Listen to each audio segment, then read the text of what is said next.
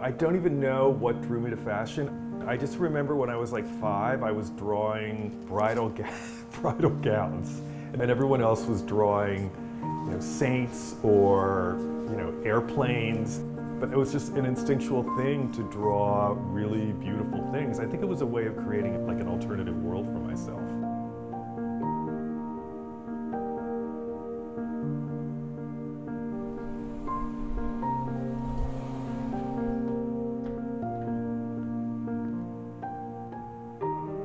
I moved to New York, this is kind of shocking. I moved here in the mid-70s. And when I moved here, illustration was really dying. I thought, well, I'll just become a fashion designer. That was a really amazing career, and then in 2008, everything kind of changed. The economy tanked, and I could not get a job, so I started drawing, and that was the beginning of kind of my life now. When I draw, it's messy. I mean, there's no technology in it. The drawing is really me and charcoal or me and ink and pen, and so it's very immediate. And I think people really respond to that. They relate to the intimacy of it or the authenticity of it, and I think the genuineness of it.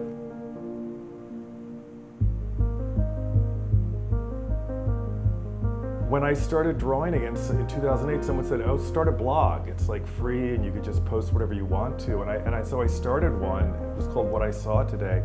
And I just remember the feeling of like, this is incredible because I can make a drawing, put it online, and anyone can see it.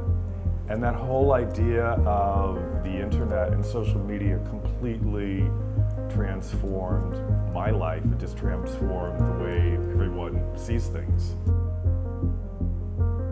I mean, I've lived in New York for such a long time, and for every period of my life, and there have been a lot of different periods, there's something about the city that lets me be whatever I want to be.